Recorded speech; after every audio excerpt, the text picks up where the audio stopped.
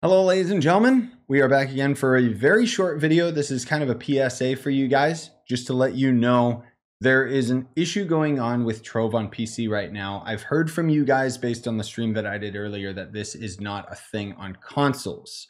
But that doesn't mean that it won't eventually be. I don't know.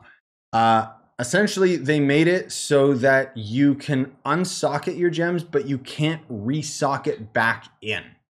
As far as I know, I'm not risking doing it with any of my gems because I don't want to accidentally delete any of them. But I did want to let you guys know that the devs are aware of it.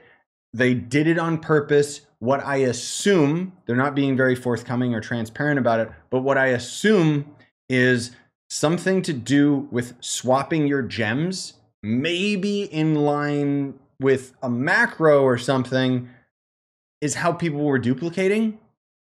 I don't know. Like, that's just what I would assume because they basically have just disabled the ability to resocket your gems.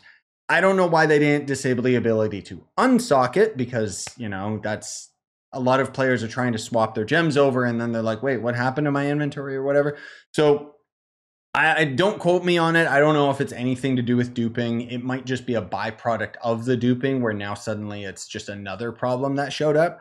But if I had to guess, I would say that this is probably them taking necessary steps to deal with the duping. Now, I know that that's going to suck for a lot of you that take your gems off of your main character.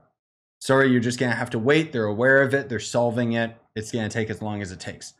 But personally, if this is related to the duping, I think that this is a step in the right direction.